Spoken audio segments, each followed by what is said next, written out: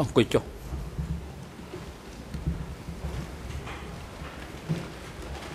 អង្គជំនុំជម្រះប្រកាសបន្តកិច្ចដំណើរការនីតិវិធីសកម្មការហើយនឹងផ្ដល់វិធីការជូនទៅក្រមតំណាងថាបញ្ញាដើម្បីមានឱកាសក្នុងការបន្តការតាំងសំណួរដេញដោលចំពោះសាក្សី Steve Header សូមអញ្ជើញ Thank you, Mr. President. I'd like to clarify that the typewritten version of Pol Pot and Q Sompon is D366.7.1.14. So we have this typewritten version, and then we have the direct photocopy of the published work. Now, Mr. Header, can I ask this? The document that we've been working off, which is the typewritten version, was that something that you produced or was produced at the university, or do you know nothing about this typewritten version that we're working off?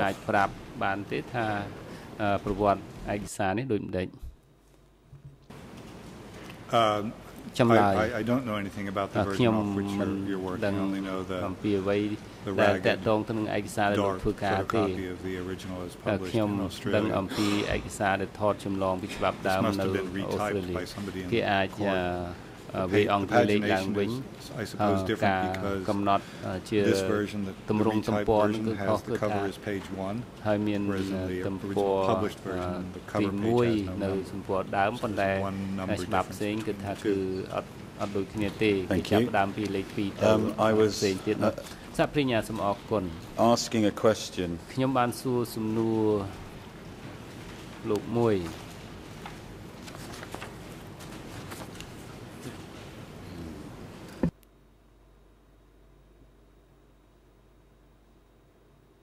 Which was about, in the book you were saying in an interview with the author on the 4th of August 1980, he alleged that Khmer agents who were the Vietnamese infiltrated into the Central Committee didn't reach half of its membership, but in the Standing Committee it was almost half, and you confirmed that that was what was written in the book. What I would like to do, please, is to take you to File 3, Tab 6. Tab 6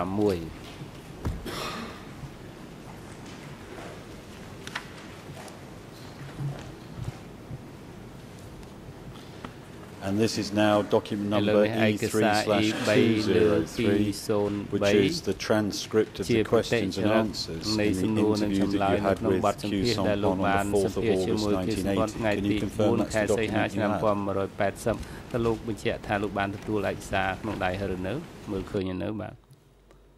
Yes. I'd like you to go to page 19 of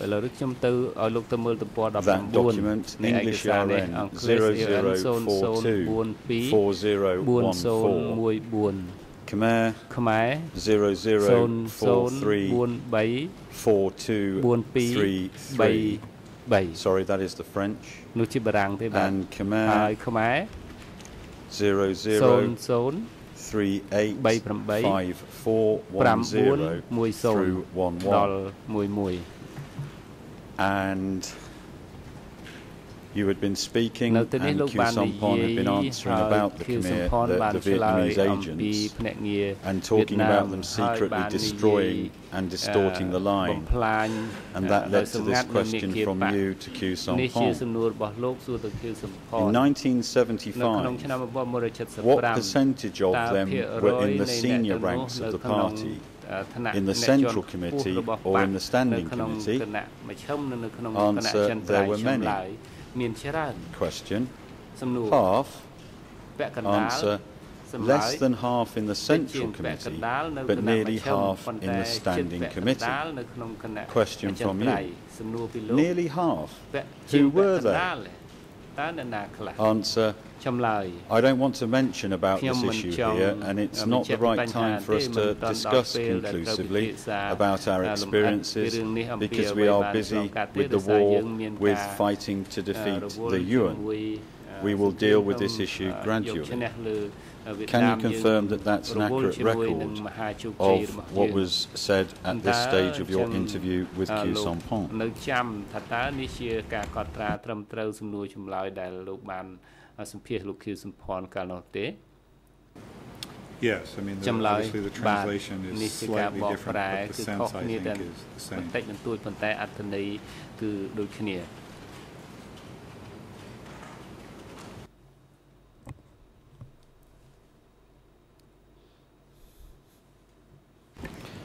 I'm moving back to the document which is in fact D366/7.1.14 for Mr. Millennium Friend Mr. Koppe. Probably best that I refer to some footnotes. There's reference to footnote 37, 39, 40. I'm going to try and summarize the general theme, but make specific reference to material before footnote 37. And you are talking generally about Khieu Samphan and Grunk and Funk. And you state this, for your benefit, Mr. Header, page 11 of the item. Formally speaking, the destruction of Grunk and Funk proceeded in 3 steps. First came the adoption of a new constitution to replace the Funk political program dating to 1970.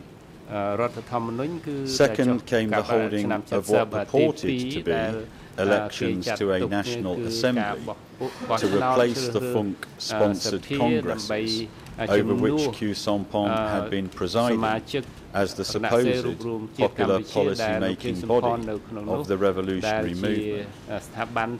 Third came the establishment of a new government and other state bodies to replace Grunk itself. I want to deal in the next part with elections. And can I ask you please to turn within the same file to tab 2.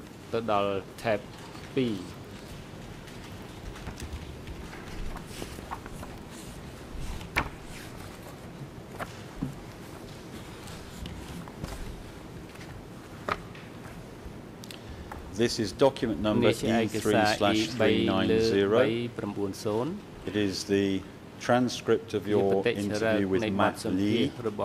We've already referred to it in court this morning. Can I please take us to it's page 28 of the document. The English ERN is 00436873. I don't have the Khmer, but I'm going to ask my colleague to see if she can help with pulling this up. Well, can I just check for one moment?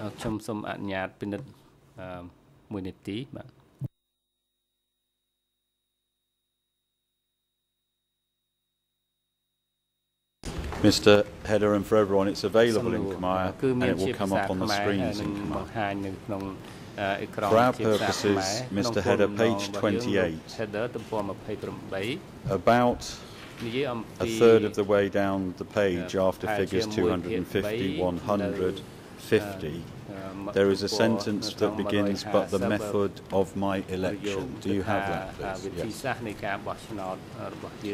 So this is Matt Lee speaking. But the method of my election, let me tell you, each centre had only one ballot.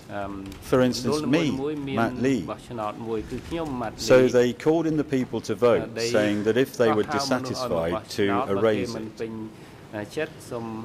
Let me tell you, no one aside from the cadres had a big ballpoint pen in their pocket in that era. No one. Ask the brothers that were evacuated from Phnom Penh. លោកនាងថាបញ្ញាផ្អាកនេះហ្នឹងមានបញ្ហាការបកប្រែភាសាបារាំង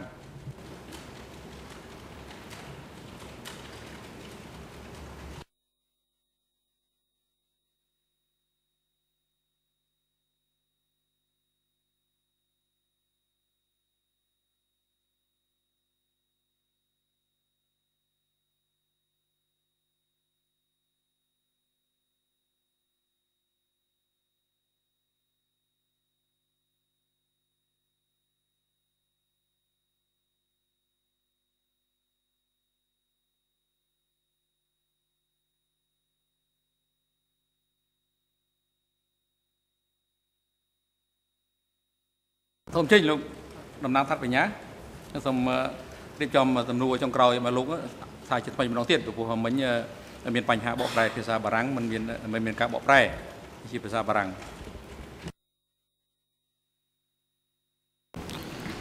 Mr. Hedder, the portion we're reading begins with the words, but the method of my election. Do you have that on your page?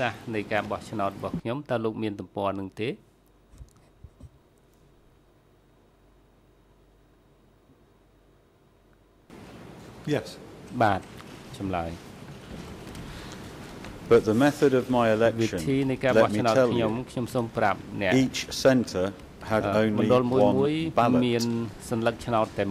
For instance, me, Matt Lee. So they called in the people to vote, saying that if they were dissatisfied, to erase it. Let me tell you, no one aside from the cadres had a big ballpoint pen in their pocket in that era. No one.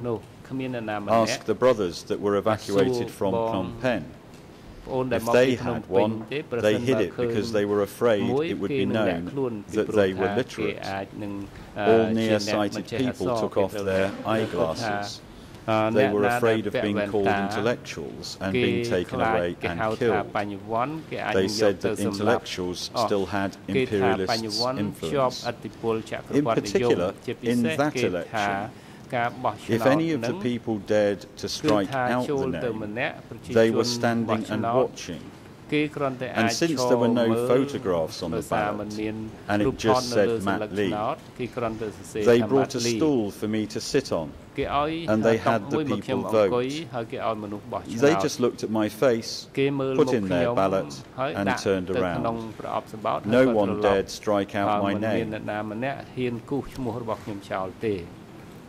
Can you confirm that that was what you were told by Matt Lee in this interview?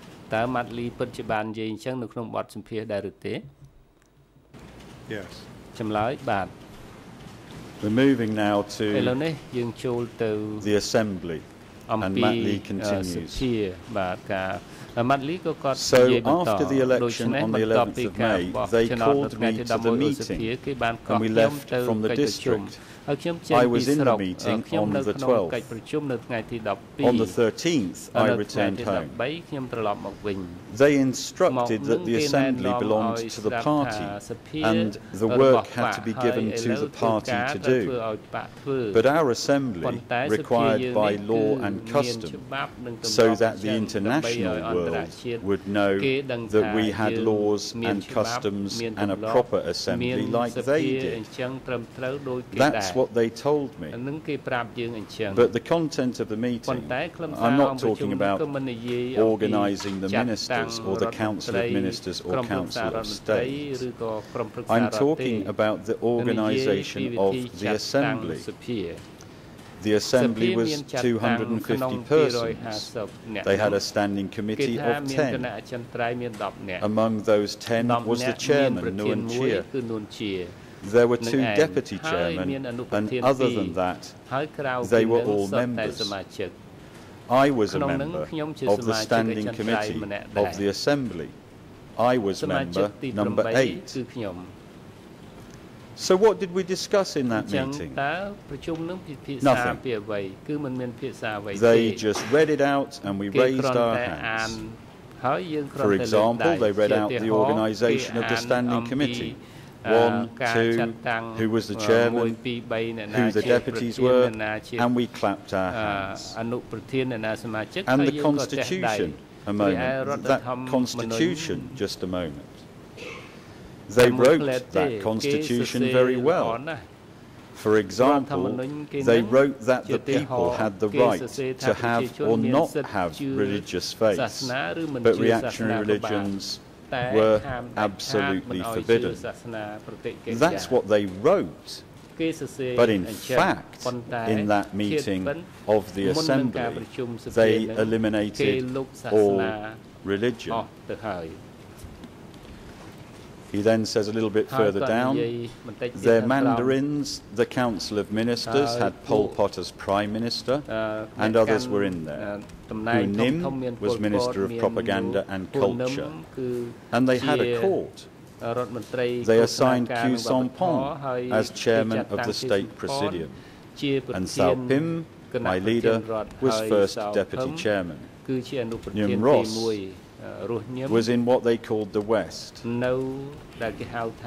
that right? You then said, question the Northwest, replied Northwest. He was second Deputy Chairman, and they killed both. That's why I saw no one was present. It was like when we voted, we just raised our hands in acceptance. So then, the assembly meeting lasts just 2 hours. Mr. Inaudible, national leadership level, Brother Cheer Sim, it began at 7:30 and ended at 9:30.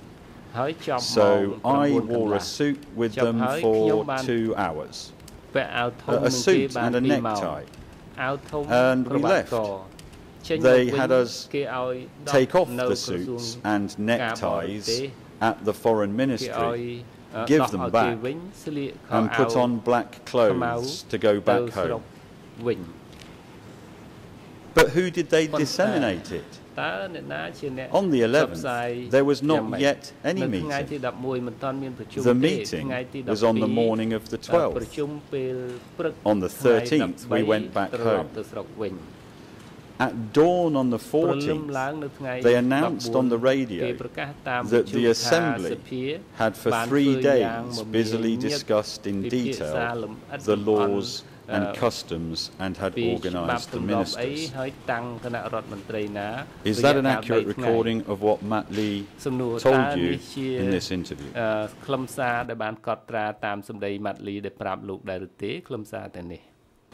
Yes. Sure.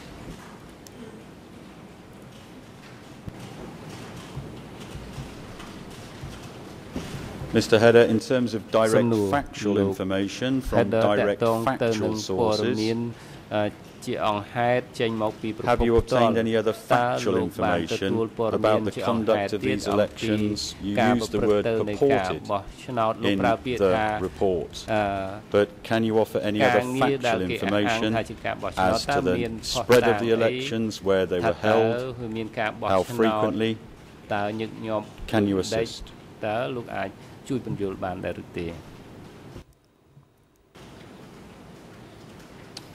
On this point, to my recollection, not a lot. It's not something I asked about very much.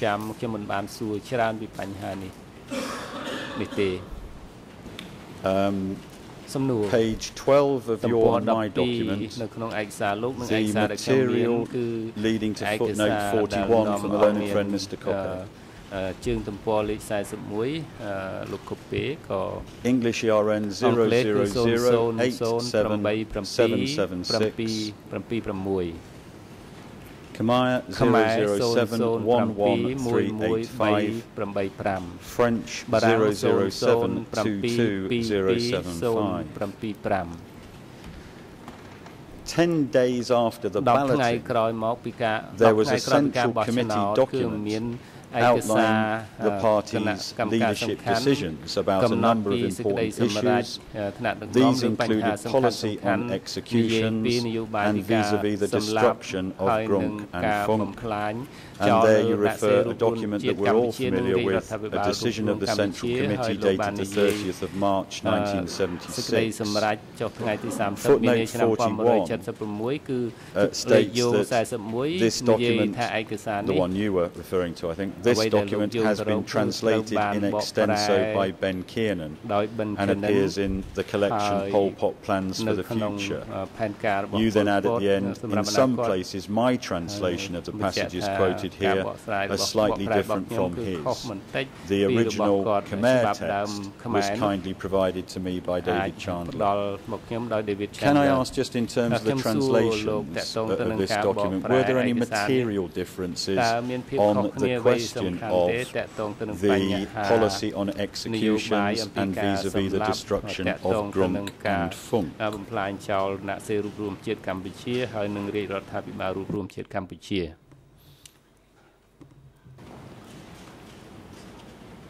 I think ចម្លើយខ្ញុំគិតថា there's a problem which often arises តែងតែកើតឡើងអំពីការបកប្រែពីខ្មែរ due to the frequent lack of clear specification of the difference between singular and plural. Sometimes it's not clear whether we're talking about an office or about offices. There's also sometimes a problem in the way in which the modifiers follow nouns. So you can't tell whether if standing follows two mentions of committee, whether it means standing committees in both of the two cases or only in one of the two cases. And that can only be determined if it can be determined from context and from what one knows of the rest of the situation. Sometimes there's no solution to that problem. It's just have to guess. Now, if we can stay on the same page, because you do then explain the document, certainly in terms of, I hope your Khmer, and I quote, the document began by clarifying policy with regard to the right to decide on exterminations within and outside the ranks of the party. It declared that there should be parameters within which the work of implementing our revolutionary dictatorship, in other words, execution, is carried out. It then delineated which party or other body had the authority to order an execution in various contexts. For example, it pronounced that for those appended to the offices of the Centre, i.e. the Central Committee, the Centre Office Committee is to make the decision. It seems that those appended to the offices of the Centre, in at least some instances, covered Communist Party cadre who worked in government ministries, including those who were ministers, but not themselves of Central Committee rank. Is that now a fair summary, adopting your command from reading the document? ត្រូវទៅតាមអត្ថន័យភាសាខ្មែរដែលលោកយល់បានពីអត្ថបទដែលមិនច្បាស់នោះទេ Yes, but that's the problem that I flagged. នោះជាបញ្ហាដែលខ្ញុំបញ្ជាក់ជូនគឺកើតឡើងនៅក្នុងបរិបទនេះឯងដូច្នេះ in the where it says pronounce that, quote, for those appended to the offices of the Centre, it might be singular office, and the Centre Office Committee is to make the decision. Conversely, that could be the Centre Office Committee. So it's ambiguous or unclear, I think, on the face of it. In the absence of context or other clarifying information, whether those things should be singular or plural. At the bottom of our page 12, which follows on from footnote 43, you make reference to Sulvasi. And then turning over our page onto page 13, which becomes English 0087777, Khmer 0071136, and French 0072276. Still on doing, you say, Communist Party pseudonym was Duan. Duan was like Khieu Samphan and intellectual, but not a well-known one, nor one who had a record of working at a higher level with the intellectual and political elite of the Sihanouk era. his post as chairman of Office 870 was already a powerful one, because its previously defined duty was, quote, to keep track of the implementation, close quote, of the standing committee's policy decisions. And that references back to the 9th of October 1975 meeting, which is our E3/182. And so when you're talking about the previously defined duty, do I have it right? You're talking to what was previously defined in the minutes of an earlier meeting.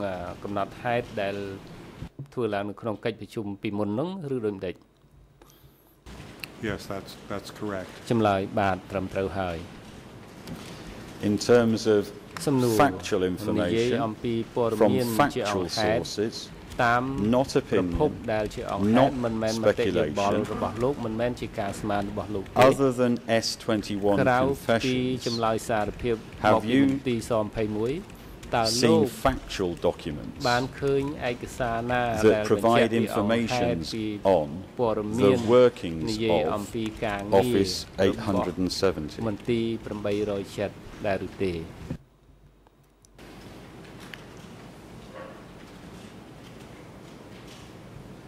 I think the answer is yes, but if I was going to deal with it, I would really like to look at the individual documents again. I think there are other mentions of it, but because this is such a contentious and crucial issue, and because there's so much ambiguity surrounding the terminology,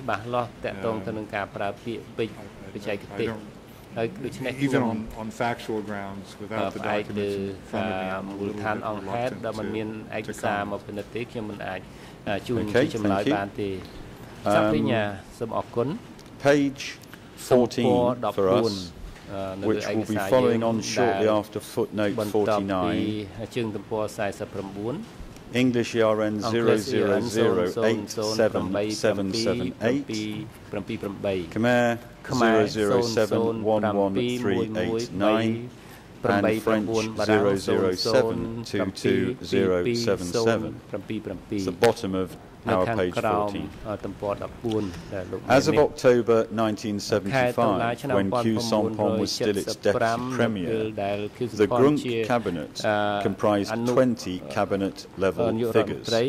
Of these, 9 were fellow intellectuals or elite political figures with whom he had worked in pre-revolutionary Phnom Penh, but were either not members of the Communist Party, held significantly lower ranks in it than him, or had no obvious direct connection to party leaders in the Standing Committee. You then discuss other figures, and about a third of the way down the page, you state in effect that out of that's Khieu Samphan's 16 former Grunk and Funk colleagues had eventually become executed, in terms 9 out of 16.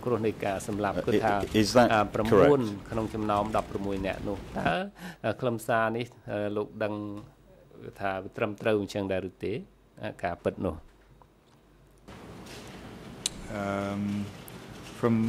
I think the answer is yes. I'm trying to read through and do the counting, but yes.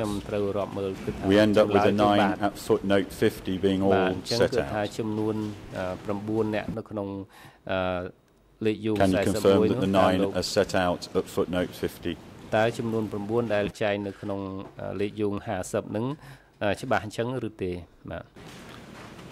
Yes, the 9 names are specified in footnote number 50. I'd like to move quite some pages now to page 19 of ours. This is text in relation to footnote 66. The English ERN 000877883, Khmer 007113997, and French 007-22081.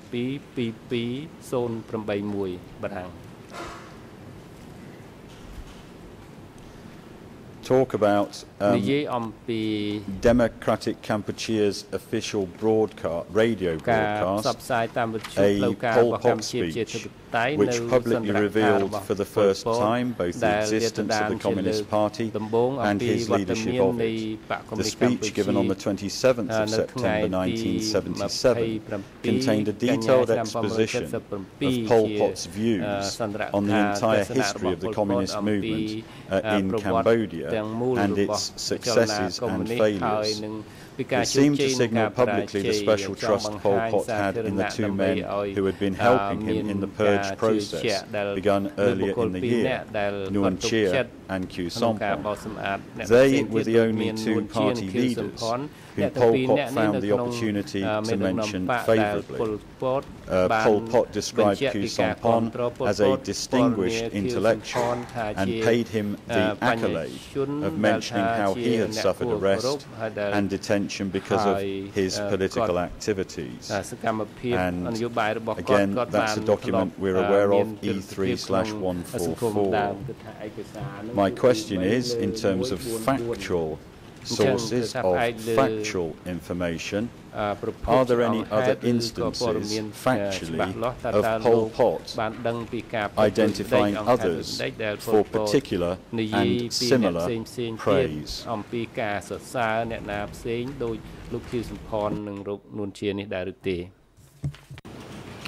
Not to my recollection, no.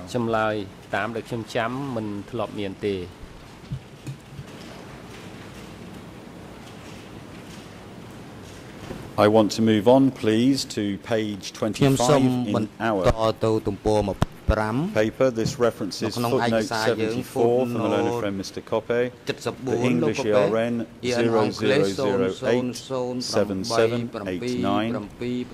The Khmer is 007114008 and French 0072287.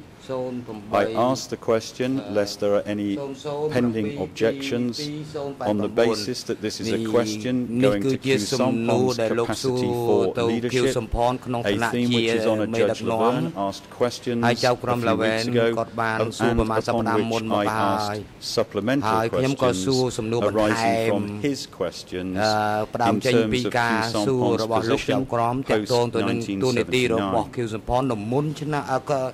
At the bottom of our page 25, you state, or it's stated in the book, in December 1979, 11 months after the power of the Communist Party of Kampuchea disintegrated in the face of a Vietnamese military offensive, the government of Democratic Kampuchea was reshuffled. Pol Pot stepped down and was replaced as Prime Minister by Khieu Samphan. Footnote 74 references Democratic Kampuchea, biographies of the members of the government of Democratic Kampuchea, and in brackets it then says typescript document in the author's possession, so your possession. Can you please explain how you came to be in possession of this typescript document?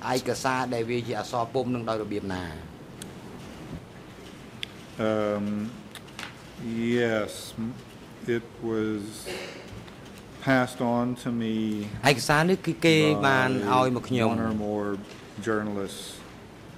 គឺអ្នកកសែតម្នាក់ឬក៏ច្រើនម្នាក់ដែលអ្នកកសែតទាំងនោះ by the Khmer Rouge for lack of a គឺខាងខ្មែរក្រហមបានឲ្យមកពួកគេ in English that they ជាឯកសារជាភាសាអង់គ្លេសដែលត្រូវចែកជូនទៅអ្នកកសែតក្នុងពេលនោះហើយអ្នកកសែតទាំងនោះក៏បានឲ្យឯកសារនេះមកខ្ញុំគិតថាឈ្មោះជឹមចរ៉ាន់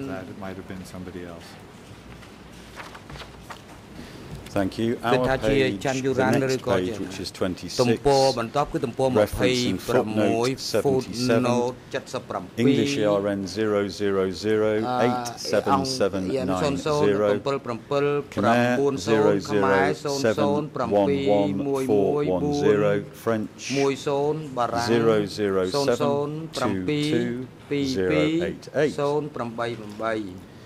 In addition to assuming the post of Prime Minister, Khieu Samphan also became the provisional chairman of the Patriotic and Democratic Front of the Great National Union of Kampuchea. Again, you reference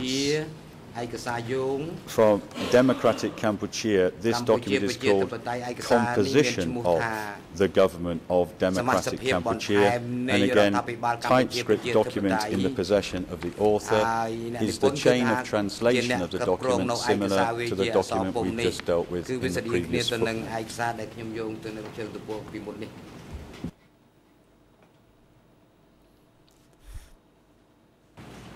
Yes, again, I think the original is in English, and the document came to me via journalists who received it directly from them, from the Khmer version.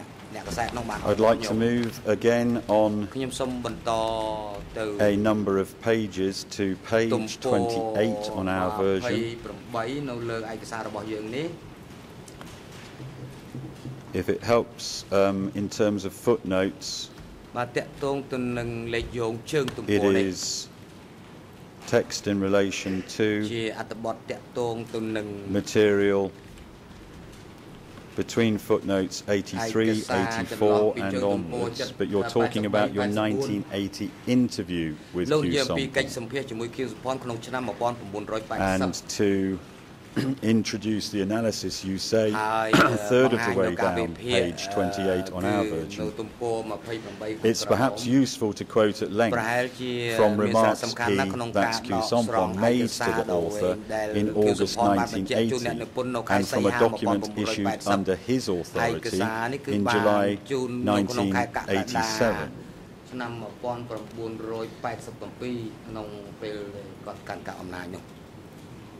And I'm not going to deal with comments about starvation. I want to start with comments about another matter. So halfway down the page, there's a sentence starting with regard to executions. And the sentence reads, with regard to executions, he, that's Khieu Samphan, similarly asserted that the concrete reality is there were no such killings as a result of a systematic policy or line to kill, per se.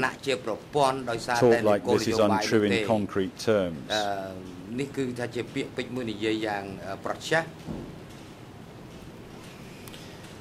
He then, though, as you say a little later on, about 4 sentences afterwards, thus, after asking himself rhetorically and euphemistically whether there had been things that adversely affected the lives of the people, he replied, there were indeed, although not on the scale of a massacre. He quickly added that the existence of such killings should be clarified. They existed as a result of the Vietnamese agents, Khmer agents, who the Vietnamese infiltrated into the ranks of our state power, where they furthermore had quite important roles. Evidently, you say referring to Sao Pim, Rus Nim and Chu Chet, as people, some of them were in charge of the zones.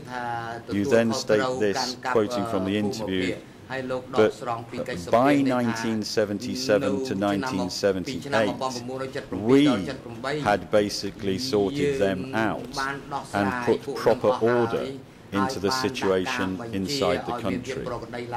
Now, does that reflect both what's written on this page of the book and also what Khieu Samphan told you in the interview that you had with him?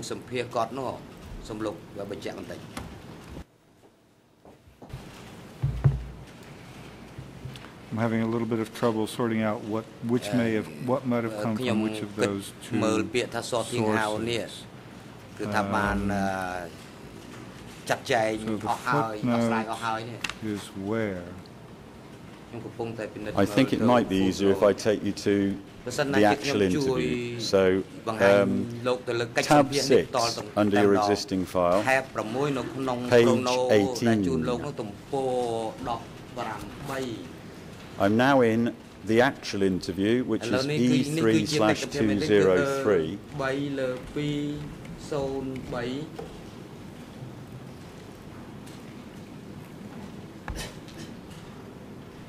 This is English 0042-4013.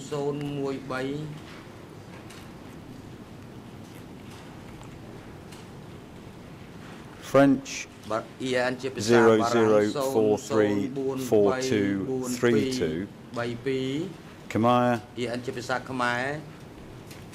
00385409-10. Now that is the transcription of the actual interview.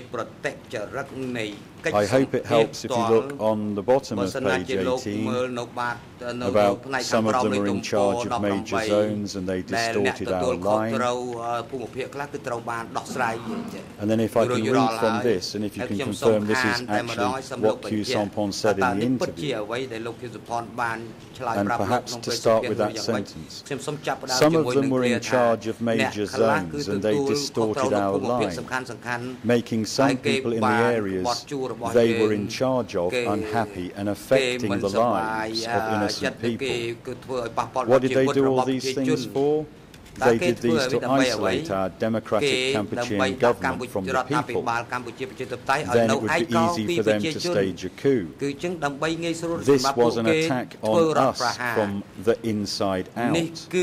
It was an attempt to attack us from the inside out. Nonetheless, we fought constantly against these attempts and defeated them.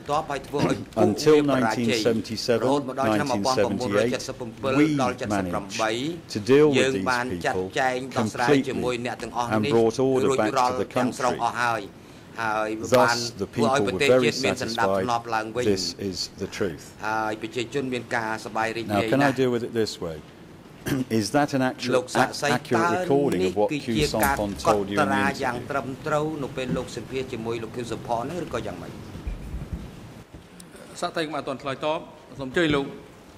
Victor Copé.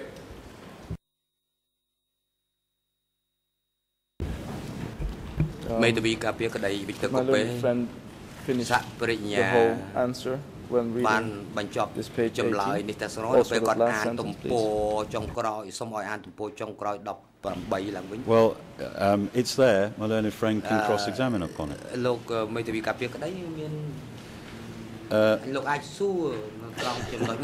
Mr. Hedder, can you confirm that that was what Khieu Samphan told you in the interview?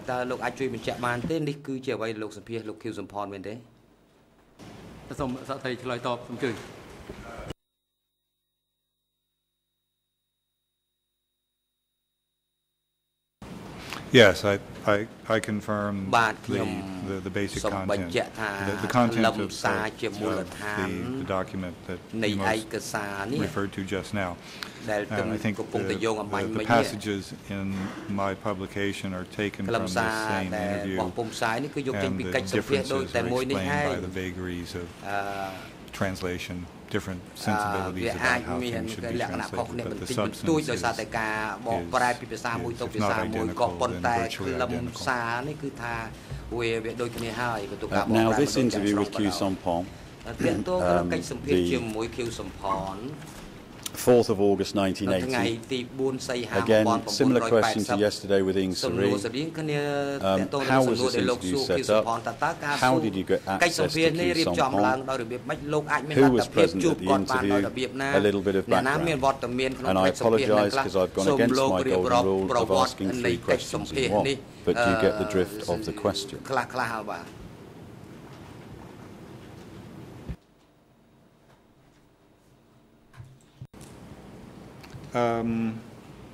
This interview happened while I was at the Institute, the Asian Institute of Chulalongkorn University in Bangkok. The interview, the setting up of the interview was facilitated by the Thai academic who was then, I think, the head of the institute, and also with the help of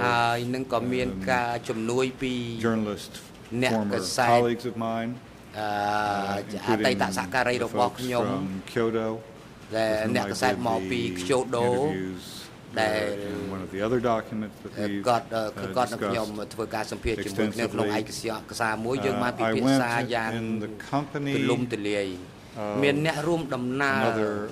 number of journalists. I knew this question was coming. I've been trying to remember who those journalists were. I think one of them was probably Gary Burns, who was a television journalist. There were a couple of others. At the moment, for the life of me, I can't remember exactly who. We were picked up in Bangkok by a Democratic Kampuchea vehicle and taken to the Thai-Cambodian border and probably crossed over to the Cambodian side. As it happens, this is the border between Cambodia and Thailand in the area of Pravia, which we know is somewhat disputed. So I'm not exactly sure which side of the border I was on.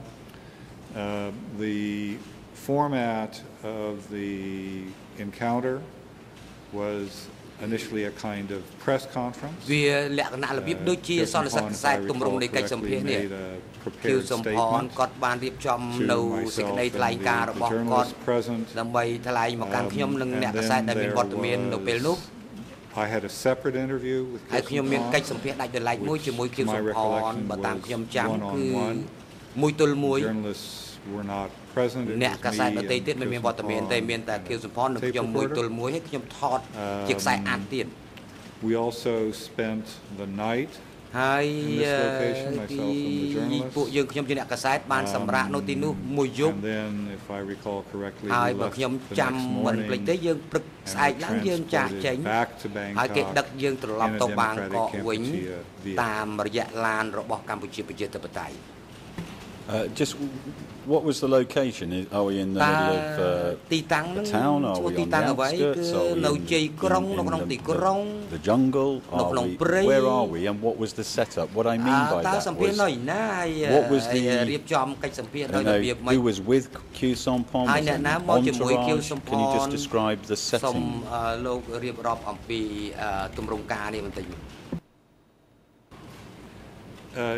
Yes, this was at the top or near the top of the Dong Rak escarpment, which forms the border, the disputed border between Cambodia and Thailand in that area.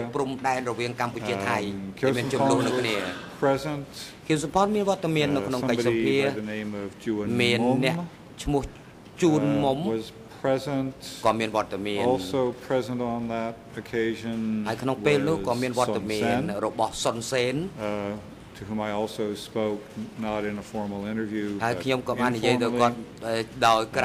This was considered from the Democratic Kampuchea side of things a bit of a treat because Son Sen had, according to what we were told and according to what Son Sen said to me, just emerged from the interior of Cambodia, where he was said to have been leading the opposition to the Vietnamese presence. So this is the first time anyone had seen Son Sen, I think, any foreigner, or I should say any Westerner, I suppose.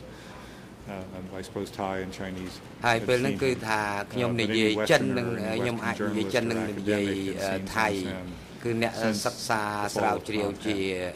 So, my understanding from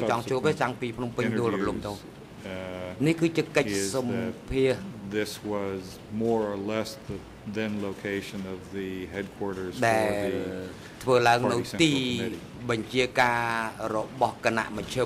Now, I'd like you just to look at the first page of our file 3, tab 6. And the front of the document has duration 47 minutes. And then it even has a counter 00 to 16 minutes. And then can I take you to the final page of the document? So first of all, the front page, can you confirm it has 47 minutes? First of all.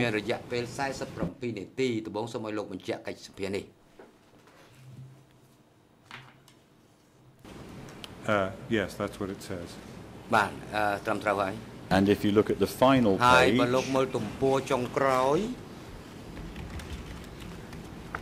of E3/203, we have end of tape 6. Now,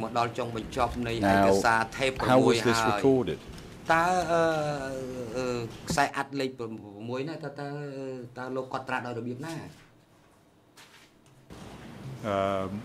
An ordinary cassette tape recorder of the era. The kinds of cassettes that people used to play music off of in those days. I mean, was the tape recorder on open show? I mean, were you hiding it? Was it openly on view?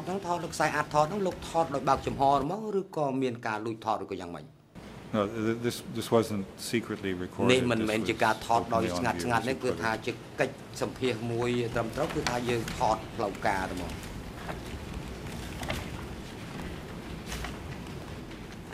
I'd like to go to page 20 of E3, the document itself, E3/203.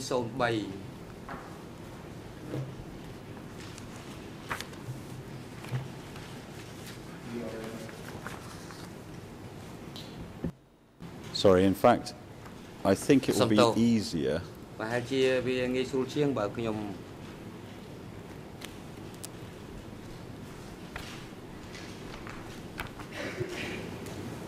to go to the final page, which is page 21 for you. This is English ERN 00424-016.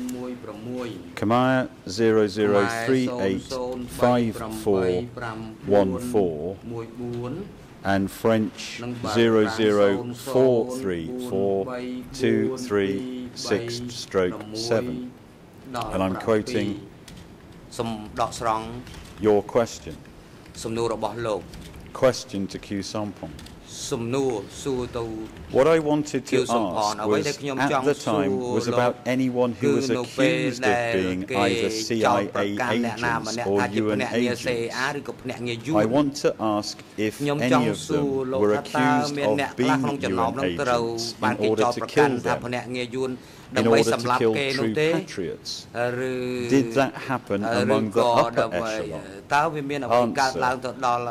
Yes, there was a comrade in West. He was an old man. He was accused by the UN agents. They were responsible for that. They accused him. However, they were not successful because we investigated the case in a timely manner. I want to pause there because on the face of it, this transcript shows end of tape 6. Is that correct on this page? Yes. Now I want you to go back, please, to the same file, tab 1, which is the book Pol Pot and Q Sampong, and to page number 29 in the English, referencing footnote 85 in the text beneath for my learned friend Mr. Koppe, English 00087793, French 007222090, and Khmer 00385413-14. Now, if you look at the top of the page, Mr. Kiernan, Mr. Header, forgive me.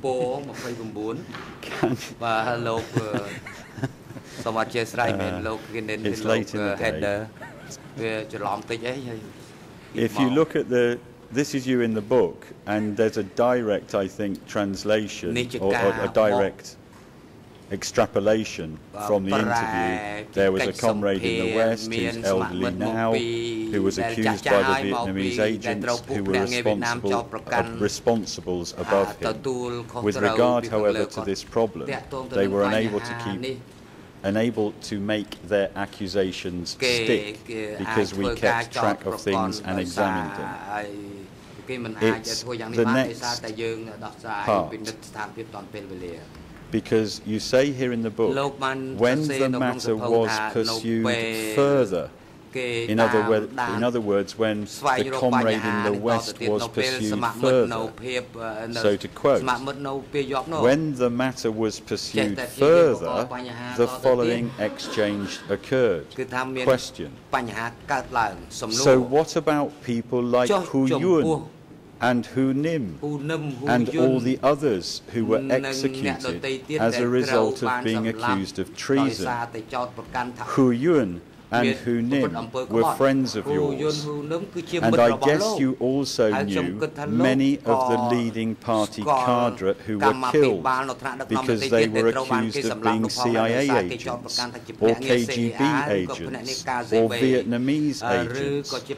What about all those zone and sector secretaries, and deputy secretaries, and members, and all those brigade secretaries, and deputy secretaries, and members? I find it very hard to believe that there were so many agents of imperialism and the Vietnamese within the party.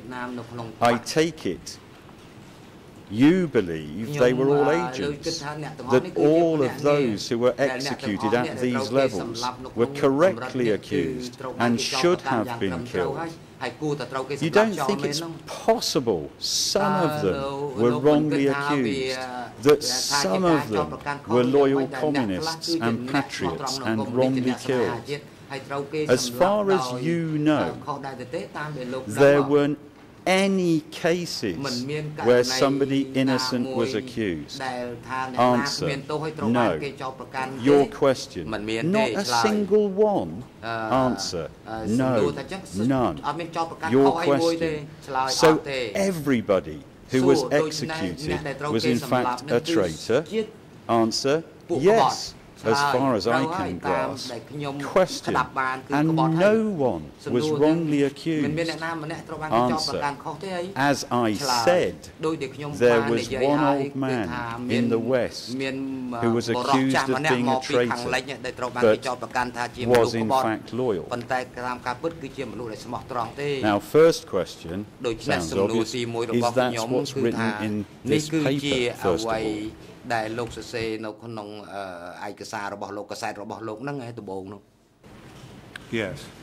បាទអញ្ចឹងហើយ Now when you were writing the នៅ paper ពេលលោកសរសេរកាសែត and referencing the interview ហើយ with យោ Khieu ងទៅលើកិច្ចសម្ភាសន៍ជាមួយ Khieu Samphan what record were you relying on តើលោកយោងទៅលើកំណត់ត្រាមួយណាដើម្បីដក questions and answers that I just read out ដែលខ្ញុំសួរនឹងឆ្លើយដែលខ្ញុំទៅបង្ហាញលោកបាញ់វិញនេះ Well, there are. I obviously see where this is going. What the problem is.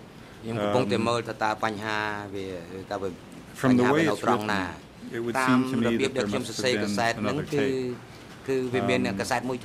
which is possibly been lost over the years. It's also possible that this was done after the tape ran out, or over dinner, or the next morning, and therefore was among the tapes that were done during the formal interview. But that doesn't seem, from the way it's written, it doesn't seem to have been.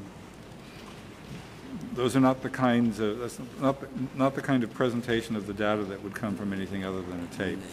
If the tape was lost, then the tape was lost. Are you satisfied that these questions and answers reflect questions that you asked Khieu Samphan and answers that he gave you?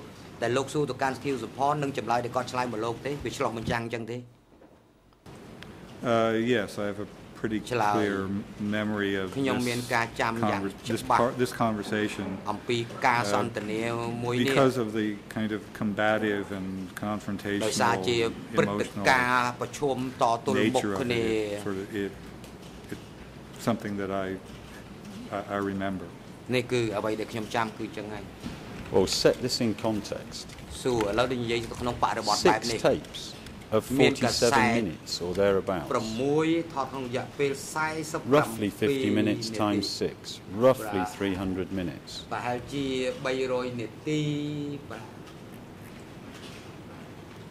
You're towards the end of the interviews.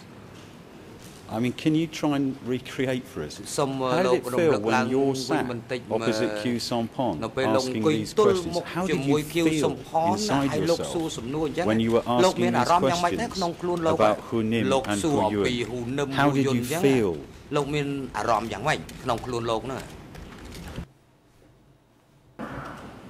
Oh, I mean, I think it was more. I mean, I knew that I had, in a sense, ambushed the man. I don't think he expected or was prepared for this line of questioning. Particularly because the line of questioning was fairly detailed and reflected the knowledge that I already had at this point of the structural organization of the party and the purge process. So it was, as I said, it was confrontational, it was emotional, I think, on both sides. Thank you, Mr. President. I'm conscious of the time. Can I explain that I have 2 more pages which will constitute perhaps 2 or 3 questions, and I hope it would be convenient, please, if I can finish this today, but I am, of course, in your hands.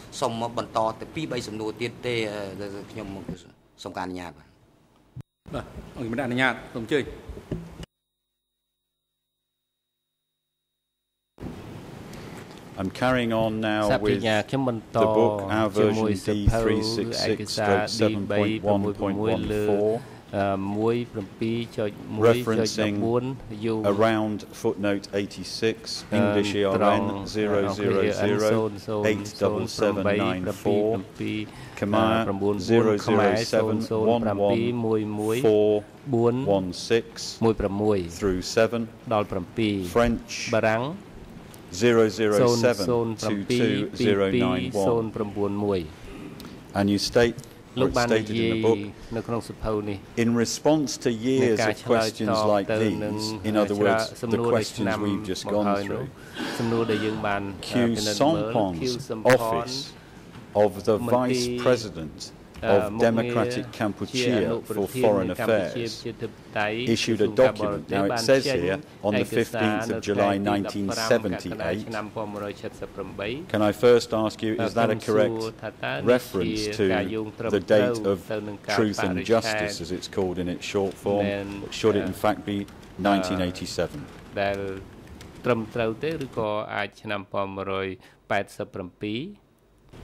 It should be 1987 as it is in the footnote. Thank you. I'm not going to deal with it in detail, but you state a bit later on, 2 or 3 sentences, the document conceded more deaths than Khieu Samphan had been willing to admit in 1980. These included deaths by starvation and executions of alleged traitors and of people who had been mistakenly killed when they were in fact not agents of the Vietnamese. However, the document still vastly underestimated the true death toll and attempted to shift almost all the responsibility for starvation and execution to alleged enemies. Now that document is on our case file as E3/703. I don't propose to go through it, but in the footnote, I want to deal with, well, yes, I'll read on if I may. on the text. Khieu Samphan thus in effect simply reiterated his unrepentant support for and his association with Pol Pot and his failed policies. He also inadvertently shed more light on his own role in the conduct of criminal political murders. You go on to say, Khieu Samphan's document begins by rehearsing the false claim that Pol Pot's policies succeeded in improving the life of the peasantry. It is asserted that once the Communist Party of Kampuchea took power, their life began to improve, for all of them had enough rice to eat and clothes.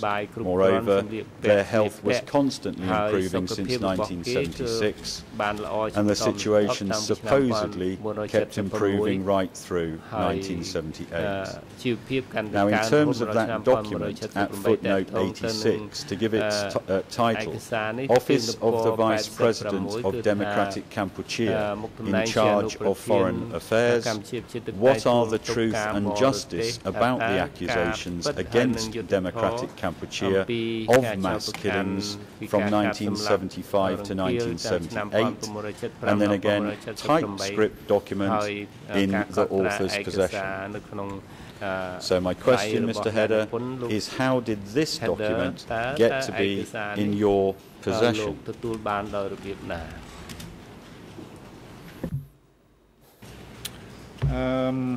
In this particular instance, my recollection is that it was given to me by a Cambodian American by the name of Kam Sos, who I think by this time was a serving U.S. State Department official. If he wasn't by this time a serving U.S. State Department official, he was an employee of the U.S. Embassy in Bangkok working on the Thai-Cambodian border. Just to confirm that we're talking about the same document, can you please go to your tab 7?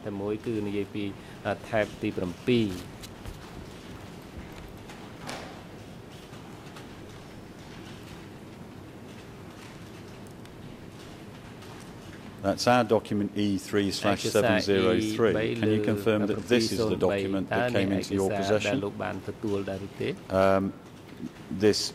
I don't know whether the original document is in Khmer or English, but this is obviously in English, so can you just help us on that?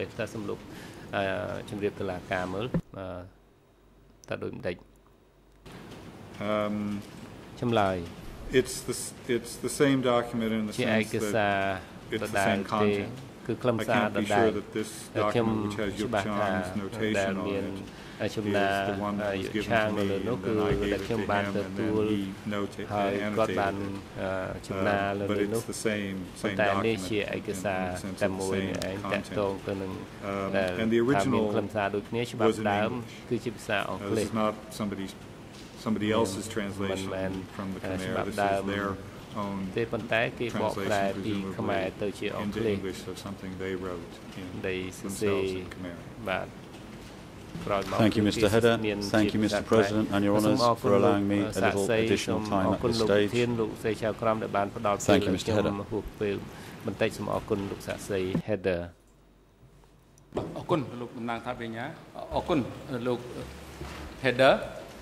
កិច្ចដំណើរការសកម្មភាពសម្រាប់ថ្ងៃនេះដល់ពេលសម្រាប់ហើយមកជំនួសប្រកាសផ្អាកកិច្ចដំណើរការសកម្មភាពសម្រាប់ថ្ងៃនេះត្រឹមនេះហើយសកម្មភាពលើកទៅបន្តធ្វើនៅថ្ងៃច័ន្ទទី 15 ខែកក្កដាឆ្នាំ 2013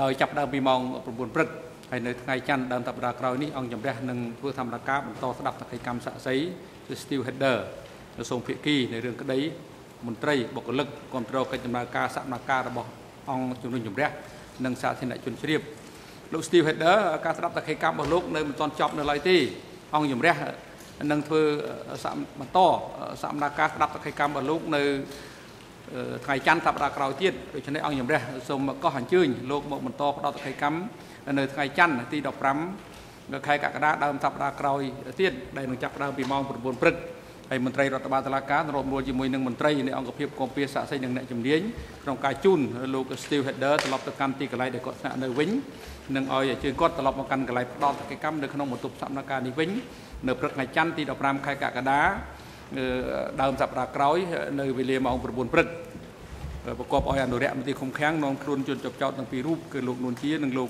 ខៀវសំផនត្រឡប់ទៅកាន់មន្ត្រីឃុំឃាំងនៃអវតកវិញចុះនិងឲ្យនាំខ្លួនពួកគាត់ត្រឡប់ចូលរួមសកម្មភាពវិញនៅ